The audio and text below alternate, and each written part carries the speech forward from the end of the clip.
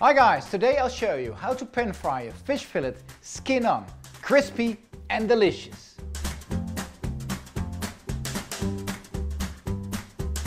So my advice is to have your fish out of the fridge like 15-20 minutes before you start cooking to give it a bit of temperature. It cooks so much better. The method I will show you basically counts for every fish fillet skin on, no matter what species. If you buy a fish fillet skin on, make sure that the skin is not damaged. First step, dry the skin. So next step, I add some salt on top of the skin of the fish. First because of seasoning for the flavor. Secondly, because the skin will even get more dry. The drier the skin, the more crispy the fish fillet. I've got a super clean frying pan right here and I'll have it on medium to high heat. I add a good splash of vegetable oil and I start pan frying the fish, skin side down.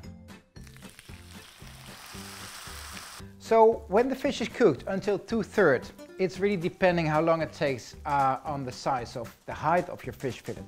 I turn it around.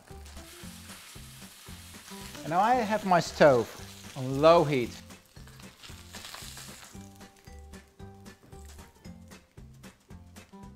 So this is how you pan fry a fish fillet skin on, crispy from the outside, juicy and tender from the inside. If you want to see more tips and tricks or delicious seafood recipes, please subscribe to my channel.